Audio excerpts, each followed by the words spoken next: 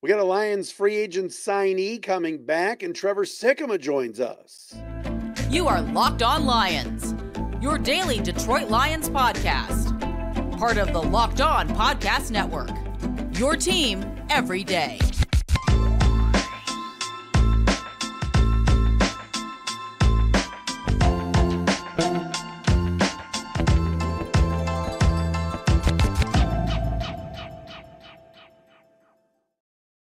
And it is, everybody, a Tuesday edition of Locked On Lions right here on the Locked On Podcast Network. Matt, Derry, and you on a Tuesday, March the 5th and Wednesday, March the 6th. We appreciate you listening and watching wherever you get your podcast. Thanks for making us your first listen each and every day right here on Locked On Lions. Love our Lions fans. Love our everydayers who are out there checking us out each and every day, whether it's on Apple, Google, Spotify, wherever you get your podcasts, and, of course, on our Locked On Lions YouTube channel. Coming up on the program today from Pro Football Focus, Trevor Sikkema. His thing is the draft. He was at the Combine. He was there all 5 days. He got that overrated shrimp cocktail down in Indianapolis. He did it all. We will talk to him coming up momentarily right here on Locked On Lions. He should have gone to Shapiro's Deli, by the way. Locked On Lions today brought to you by FanDuel. Make every moment more. Right now, new customers get $150 in bonus bets with any winning $5 bet. That's $150 if your bet wins. Visit FanDuel.com/LockedOn to get started. Before we get to Trevor Sikkema, talk about the draft, talk about free agency, some news and notes from today. All right, first and foremost, we know this. The Lions need cornerbacks, right? Cam Sutton's coming back. Brian Branch is coming back. The rest, who knows? Well, the Lions signed a guy by the name of Emmanuel Moseley last year, ex of the Niners, after he tore his ACL, gave him a one-year deal, around $4 or $5 million. And what happens? Moseley rehabs, comes back in the early part of the season. I think it was September or October. He tears his other ACL. Like one snap in. It was terrible. Today, according to reports, the Lions are bringing back the former Niners cornerback and former Lion on a one-year deal, giving Moseley an opportunity to rehab and give him another shot. Love this move. Love the fact that he stuck around Detroit, rehabbed here, was with his teammates. Hopefully, if he's healthy, he will be a nice upgrade for this secondary. So, scratch off at least another cornerback coming back in Emmanuel Moseley that will be a part of the rotation. Now, there's another cornerback that I think is going to be a home run for this team that I think the Lions are going to go get. And that is Darious Williams, ex of the Jaguars. Williams is a little bit older. He's 31. But think about this for a second. The amount of connections that this guy has with the Lions is unbelievable. First and foremost, Darious Williams it was going into the last year of his deal with the Jags, 3-year contract. They're releasing him to get his money off the books and to save some money in cap space. Last year, 19 PBUs, that's pass breakups, 4 interceptions, savvy veteran, good size, knows how to play. And think about this. He's coming from Jacksonville. Who was his cornerbacks coach last year? None other than Deshae Townsend, the new secondary coach for the Lions. Where did Darious Williams play before he got his 3-year deal with Jacksonville? That would be with the Rams. Was on their Super Bowl team the first time around a couple years ago. Has connections to Brad Holmes and Ray Agnew, who were both with the Rams.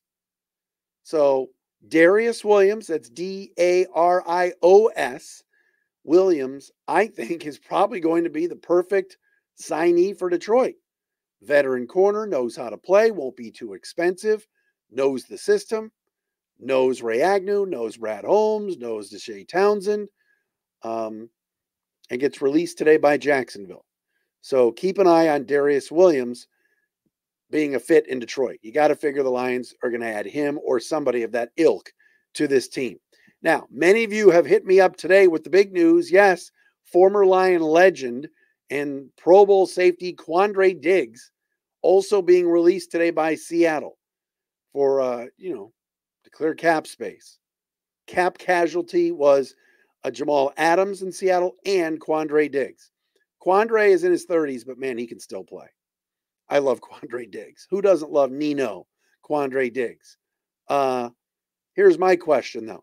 all these Lions fans, and some of you have hit me up on Twitter at Derry Speaks or at Locked On Lions, Matt Derry Facebook fan page. You want Quandre Diggs back. Where's he going to play? It was tough enough last year to try to get enough reps for C.J. Gardner-Johnson, who, by the way, is rumored to be going back to Philly. Ife Melifonwu is really starting to come on, and Kirby Joseph.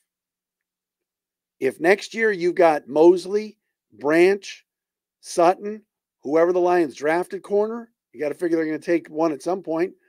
Maybe another signee, Joseph, Melifonwu. You know, like I mentioned, Brian Branch, that's a logjam. Quandre Diggs is going to sign somewhere where he immediately starts. On this team, I don't think the Lions have a safety issue. I think a guy like Kirby Joseph can play, and maybe didn't have as good a year as he had his first year, but still a really good football player. And if Ifeatu Melifonwu's got to be on the field. And I love the role that they had him in, playing that strong safety spot. So while I would love a reunion with former Lion Quandre Diggs, where are you going to play him? I'm not sure I see that fit.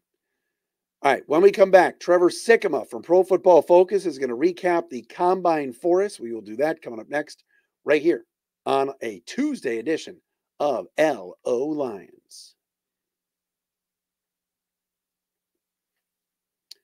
And Locked On Lions today is sponsored by BetterHelp.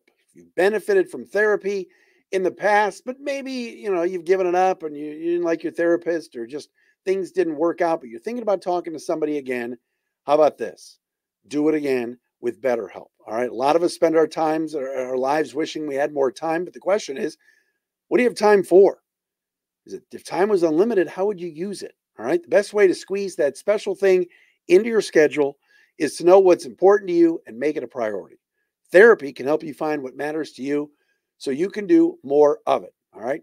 I see a therapist once every 2 weeks. It helps me stay grounded, talk to somebody neutral. If you're thinking about starting up therapy, you got to give BetterHelp a try. It's entirely online. It's designed to be convenient, flexible, and suited to your schedule. Just fill out a brief questionnaire to get matched with a licensed therapist, and you can switch therapists at any time for no additional charge.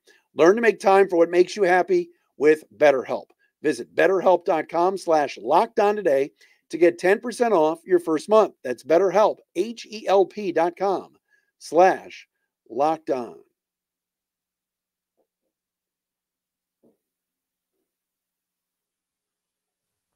All right, as promised, folks, let's go to our friends at Pro Football Focus, the man that I think is the best when it comes to the draft and kind of dissecting everything that these teams are looking for and the prospects. Trevor Sikkema from PFF is our guest today, fresh off a 5 or 6 day jaunt to Indianapolis. Trev, what's up, buddy? Ooh, man, the body's recovering still from Indianapolis. I will say, though, Indy was very nice to us this year with the weather. Right. Normally it is bitter cold, and we actually got 2 days in the high 60s, low 70s, and then it got very, very cold. But I'll give Indianapolis its credit for the 2 days. It was a little bit. Did you do the whole overrated shrimp cocktail at St. Elmo's? Did you find another couple of spots? Give me the rundown. Of course. Yeah, no, shrimp cocktail at St. Elmo's. I feel like it's a yearly tradition. If you go for the Combine, you at least got to go there once. Fortunately enough, PFF actually has a big company party that they normally do at St. Elmo's one of the nights. So I have a built-in shrimp cocktail event that I get to have every single year, which is very, very nice. But it was kind of funny. So I'm bopping around Radio Row a little bit. I'm doing some different show appearances. And I think it was the people at Harry and Izzy's, which is right next to where St. Elmo's is. They're owned by the same people. Right. So they're walking around with the shrimp cocktail. And I'm doing a show. I'm live on a show for the New York Jets. And it's not even like a pre-record. Like we're literally streaming live. And the woman comes up behind us with the shrimp cocktail. And we're like, we're kind of doing a show here. And she was like, nah, just take it on the show. We're like, okay, fine. So I'm mid-show shoveling down a shrimp cocktail with a heaping amount of horseradish. Let me tell you. Hot. So my reaction was as you would expect live on their show. All right. So tell me about the Combine. You're going to the airport or you're hopping in your car, whatever it is. What comes to mind? What's the first thing? What's your biggest takeaway from what you saw? Man, I always love the interviews with these guys. It's my favorite part of the process because we all can watch the tape, and the tape is the most important part of it. But when we talk about, oh, this is a guy's floor or this is his ceiling, yes, athletic ability and just overall football ability goes into that. But really the biggest piece of that pie is who the players are, who they are underneath the helmet, between the ears, if you will, in their chest and their heart. When you have a high desire to be a great football player, that raises your floor, even if maybe you aren't as physically gifted as some other players in the class. And I think the same can be said about ceiling, right? When we talk about these guys that, his potential is through the roof. Well, we see the talent there. The talent is there. But when we talk about potential, we talk about them wanting it, the work ethic, the desire. We saw this from Puka Nacua last year. He goes on from being a late day 3 pick to breaking the rookie wide receiver receiving yard record. And that's just simply because of, yes, he is a talented player, but everybody's talented at the NFL level. It's who you are. It's what makes him tick. It's what drives him. And so, getting to sit there and talk to guys like Sion Vaki and Darius Robinson and Marshawn Nealon, like all these kinds of different players, you just kind of get a very brief glimpse at their podium sessions into who they are as people. And again, like what makes them go, what their drive is like. And that's the reason why NFL teams are there as well. You just mentioned 3 guys the Lions talked to. I swear. Well, two of them I did on purpose. The other one I didn't know. So how about that? That's pretty impressive. I want to get to all the Lions stuff in a second, but what did you think of how Caleb Williams responded to that complete idiot reporter that starts screaming out that stuff right at the beginning? I thought that was ridiculous. Yeah, I mean, look, it was a tough worded question, and I was kind of reading his responses on Twitter, and he said, hey, I was trying to get Caleb Williams' attention. I was trying to kind of put him in an uncomfortable spot. Unfortunately, it just kind of didn't come out right, but I thought Caleb handled it fine. I mean, I think that he was ready for it, right? I mean, it's not like he got up to the podium and thought, oh, nobody's going to ask me about not doing anything at the combine. He was well prepared for it. And I really did. I was at his podium session for the entire, whatever it was 13, 14, 15 minutes that he was up there. And I thought he handled things very well. He is somebody who has the potential to have some tough questions come out, whether it was that first one or any others, just because of him being a quarterback, him being more outgoing, some of the things that he's done over the last couple of years, his play style, people talking about him about generational. Anytime you throw that word out there, people are going to look to, find these holes in his game and criticize him one way or the other. And so Caleb's got a lot of pressure on his shoulders, and I really did. It's just a 15-minute period of time, but I thought he handled it well. I was still impressed with what he was able to say when he was up there. Trevor Sikkema with us from Pro Football Focus. Was there somebody that didn't do well that you walked away from the podium and went, man, he's a jerk, or man, he didn't do well, or he was nervous, or geez, I hope the teams didn't see that, or was everybody pretty good? I don't know if I ran into anybody this year that was like that. I remember in years past, the one that sticks out to me is Ja'Kai Polite when he was coming through his NFL draft journey, and he got up to the podium, and it was as if like no one had prepped him for anything. Podium questions, team questions, because people started asking him about team questions because he started kind of giving a little bit of some strange answers. People were like, well, hold on. What do you mean? Like, what did this team do?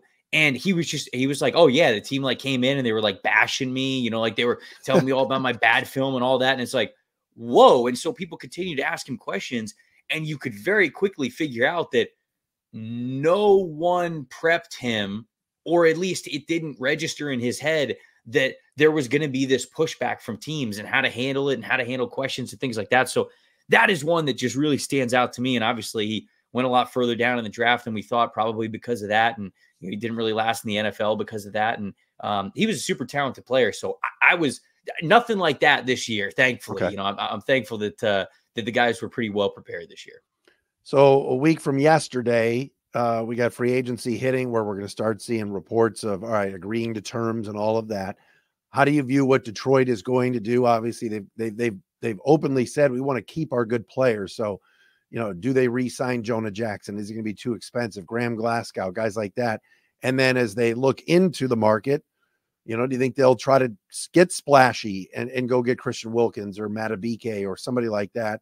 How do you view how the Lions do free agency? And then obviously that would affect their draft.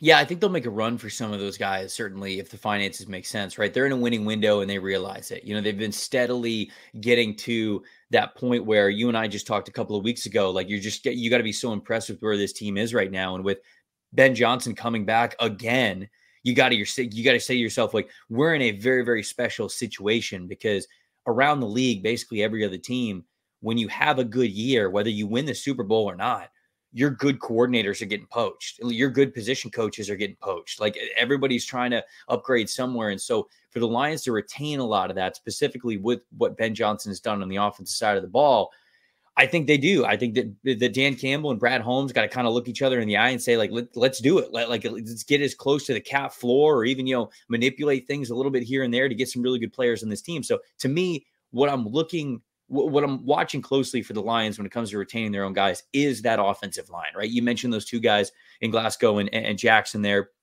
because if they end up losing one or both of those players, then all of a sudden, a lot of the mock drafts that we do at the back end of the first round, we're talking a lot about defensive line. We're talking a lot about corner for them, but they'll probably firmly have interior offensive line then on the table, because it could be a sweet spot to get one of those really talented players. So that's what I'm watching the most. And then, just any sort of splash that they make. I think interior defensive line, you mentioned a couple of guys there in Matabike and Christian Wilkins, guys like that who would be great for them, because again, if you sign one of those players, it really frees you up to say, wow, okay, now we've got this major playmaker. We've got Aleem McNeil, we've got Aiden Hutchinson, we've got some other role players in there. If we get one more key piece, a back end of the first round type of defensive line presence, probably an edge rusher at that point, they're probably thinking to themselves, we're close to complete, right? We've got the best recipe in the salary cap era, right? In the salary cap situation, we've got about as good of a team as you could ask for. So that's what I'm looking for. I'm looking for what they do along the interior offensive line, of course, interior defensive line as well, because I think that's going to have a major impact on who they draft at the back end of the first round. There were a lot of silly rumors yesterday about Darious Sneed to Detroit and Jameson Williams would go to Kansas City. I don't see that happening. They're not giving up on JMO, but what do you think a Sneed deal to Detroit look like if they're having conversations? Yeah, man, that I hadn't seen the JMO element of it. I can't imagine that they get rid of Jameson Williams. I think that they've spoken too highly of him and kind of how he is acclimated to the NFL level. I know it wasn't as hit the ground running as some people maybe wanted it to be, but I think that he is going to have a phenomenal year this upcoming year in that offense. I really do. So I don't think they're moving on from him, but yeah, Sneed's in an interesting spot because Kansas City tags him, so you're playing under the tag. If you trade for him, then obviously you've got to be under the impression that you're trading for him then to get a long-term deal done for him. So that's always the trickiest part with these situations is it's not just the high draft compensation. It's also the dollar amounts. It's also the salary cap space that you're going to have to allocate here. So Sneed is still good enough to where I think, especially with a back end of the first round pick, you're probably dealing a first round pick for him, even knowing that you have to re-sign him. Now, you could probably get creative and say, all right, we'll give you, a 2 this year, a 2 next year, maybe sprinkle in some other picks, and perhaps Kansas City will go for it. But the problem with the bidding war for a guy like Sneed's services, which let me be clear, he'd be fantastic in Detroit. There's a reason why we're talking about him here. And I think that he'd be a great addition, but the issue is, Kansas City is also going for their three-peat, right? They're not going to just move on from him to move on from him. Some teams, maybe in similar situations, if they've got a couple of big guys to sign, maybe you tag guys and you're in a little bit more of a negotiating standpoint. Like, I think Cincinnati might be in this situation with T. Higgins, right? You tag him, but Cincinnati's in a winning window, but they're still also thinking about how to stay healthy, how to extend their success, all that kinds of stuff. For Kansas City, Travis Kelce might retire after this year. Andy Reid might retire after this year. They're getting to the point where their offensive coordinators and defensive coordinator have basically remained untouched. I can't think that happens after another successful season upcoming. So this is it for them. So that all builds into the price for Sneed, because they'll say, okay, this is our price to get rid of him, which I think starts at a first round pick. And they don't really have a reason to budge. If some team gives them a first-round pick for Sneed, okay, that's fine. They got McDuffie who can step in and really continue to elevate his play as he has done the last couple of years. But that's what makes it tough for Detroit. I think if they would want Darious Sneed, it would probably be at least that back end of the first-round pick. maybe something else, maybe that gets it done, but still, that's a high price for a team like that we know Brad Holmes likes to build through the draft.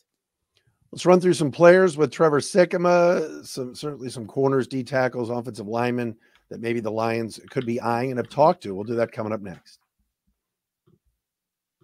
Today's episode is brought to you by our friends at FanDuel, America's #1 sportsbook. And right now you can go and shoot your shot with Locked On's official sports betting partners over at FanDuel with the NBA season underway. Right now, new customers will get $150 in bonus bets by simply winning any $5 bet. Doesn't matter if the odds are overwhelmingly in your favor. If with your first bet, you put $5 down and win, that's $150 your way just for winning that $5 bet. Yeah, it's like 30-1 odds. It's awesome. So you can put that in on a bunch of stuff with the NBA. You also check out NFL draft odds as well. Who's going to be the #1 overall pick, the #2 overall selection, all of that. You can check all that out. Plus quick bets, live same game parlays, exclusive props, and much more. So head over to FanDuel.com/lockedon to get started today. FanDuel, official sportsbook partner of the NBA. All right, our man Trevor Sikkema with us, fresh off of the combine. He was there live and in person down in Indianapolis. There were 5 guys. The Lions talked to a bunch of people, all right, and we don't have the names of all of them, but various reports come in, guys confirmed it. Giving you 5 names, and I want you to tell me who stands out. These are ones that I just thought, oh man, if they're in a Lion uniform, I love them. Johnny Newton, Darius Robinson, Kool-Aid, Xavier Legette, and Marshawn Nealand.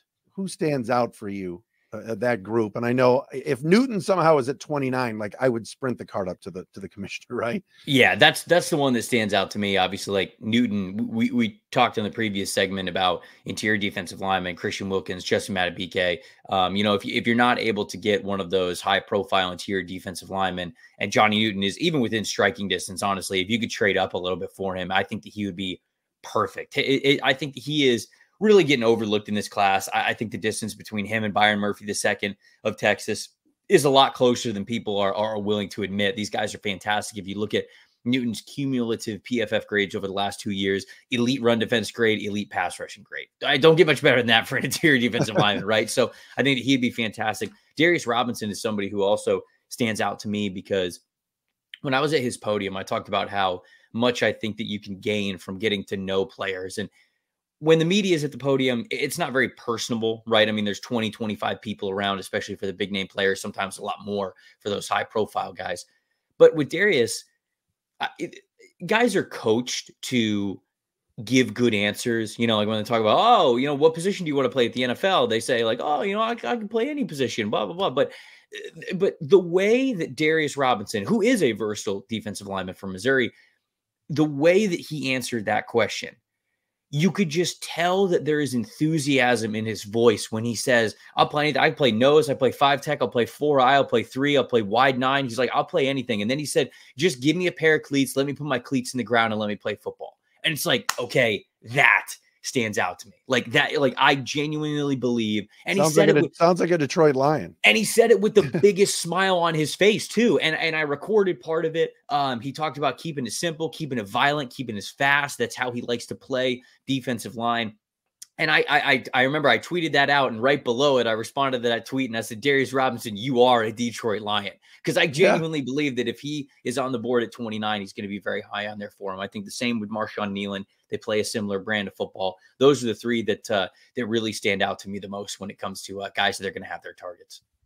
What do you think of Legette? Could he be a 2nd-round receiver for Brad Holmes? Yeah, I think that Legette is probably in that late 2nd, early 3rd round range.